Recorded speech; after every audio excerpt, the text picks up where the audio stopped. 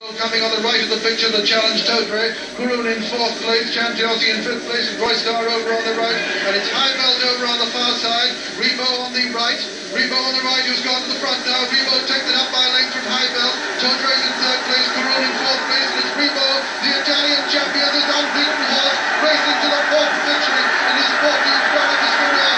Rebo by Enrico Gamici, striding along now. Rebo winning there by 5 lengths at odds of 5 to 2 on. His career record was 16 wins from 16 starts. More spectacular was Nijinsky, cruising like a Rolls Royce under the magical guidance of Lester Piggott. Round the held straight now, with Calabash being pressed by Calabas. Hogarth in between these two. Nijinsky's just in behind Calabas. Blake is over on the far rails. Crumpelon is beginning a run, and it's Calaban over on the far side being pressed by Calabas. And here comes Nijinsky and Lester Piggott towards the stand side, with Hogarth making ground over on the far side now. They're coming into the final furlong, and it's Nijinsky striding away from them. Nijinsky going away, being chased by Blakely now. It's the two Derby winners who look like being first and second. Lester Piggott looks over his shoulder. Blakely's making ground on him, but Lester just letting him canter. What a horse this is, he's trotting up. Nijinsky's the winner, Blakely in second.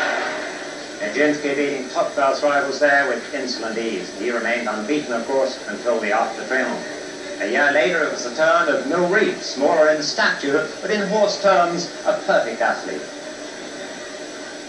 It's Ortis now from Politico, and Mill Reef and the sheepskin nose band coming there very strongly, being chased by Climatization and Stintino coming there towards the outside. It's Ortis, Mill Reef and Climatization and Stintino, but Mill Reef striking the front now as they race towards the furlong pole. It's Mill Reef being chased by Climatization and Stintino.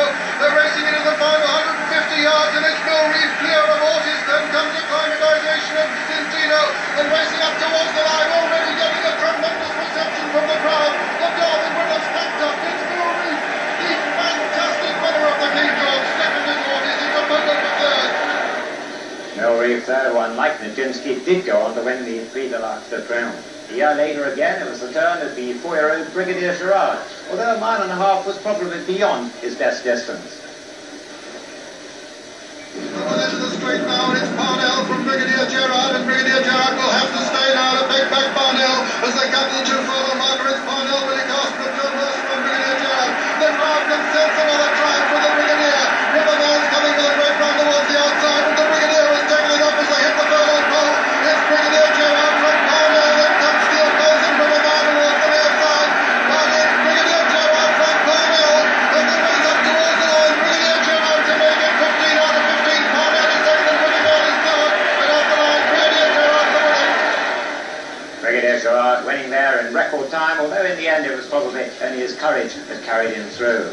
And then came the 80s and the brilliant and spectacular Shergar. Even if his win here didn't have quite the spectacular value of his 10 lengths win in the Derby. It's Master Willie with the advantage over Light Cavalry. Walter Swinburne slipped through on the rails on Shergar, but it's Master Willie with the advantage. Madam Gay coming there strongly on the stand side.